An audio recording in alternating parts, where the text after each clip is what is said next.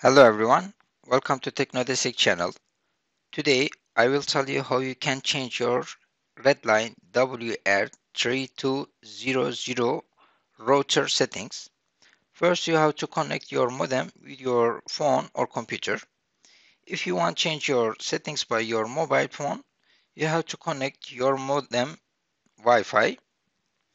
But if you want to change your settings by your computer, you can connect with Wi-Fi or Ethernet cable.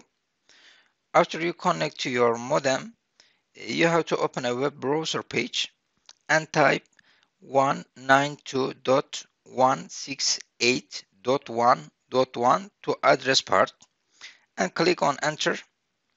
After you click on enter, you will get a login page.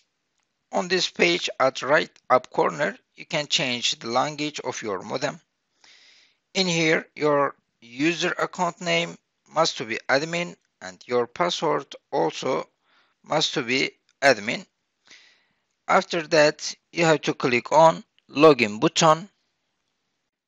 After you login, you will see a page like this. On this page, you have to click on this world icon and go to one settings. In one settings page, first you have to click at PPPoA and type your username and password in here. Your username and password you can get it from your internet service. Your internet service will give you your username and password, and you have to type your username and password in here. After you type your username and password, you have to click at apply button. The next page will be about your Wi-Fi name and password. In here, you have to type your Wi-Fi name. You can change your Wi-Fi name and can change your Wi-Fi password.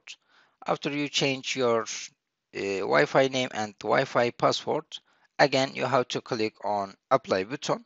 After you click on apply button, your Wi-Fi name and Wi-Fi password will change, and after that you can use your internet. Your internet connection will be okay. If you have any problem or any question, you can call 11858 call center. If you call this number, they will help you about your problem or any question you have. You can call this number. Thank you very much for watching this video. Please don't forget like it. Have a good day. Thank you. Bye.